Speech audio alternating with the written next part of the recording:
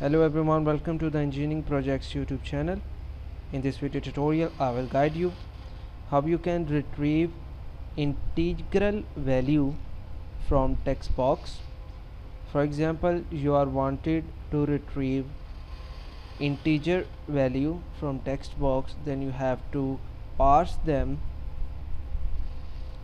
First of all, create a integer variable, or you can use the simple message box. We will take a button, view, toolbox, search for button, click on button to activate its event handler, use a message box dot show and declare that show the integral value after the sum of something. So we will take two variables here, int a and b. A is equal 4 and b is equal textbox dot text, and we will parse them into int, or you can simply search for parse. So search for int dot parse, and in the parameter pass the text and replace them with b. Now the value within text box is converted into the integer and store in b.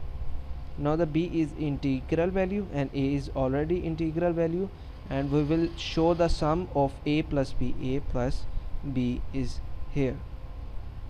Now we can simply show their sum.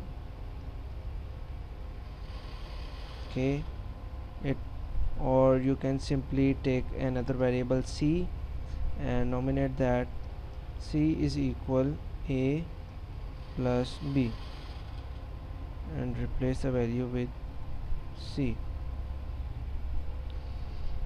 Now execute. The message box will only show the string based variables, so we will convert them now into string. Let's see what's happened. We will say 2 and answer is 6. A is 4, b is 2 and answer is 6. Simply we can say 6, answer is 10. A is 4 and b is 6, so answer is 10. Now we will say, for example, we will say b is 10 and answer is 14 because a is 4. By this you can retrieve the value of integer type from the user by using text box and int.parse method. I hope this video tutorial is informative for you. If you have any kind of question, you can ask us. Don't forget to subscribe our YouTube channel.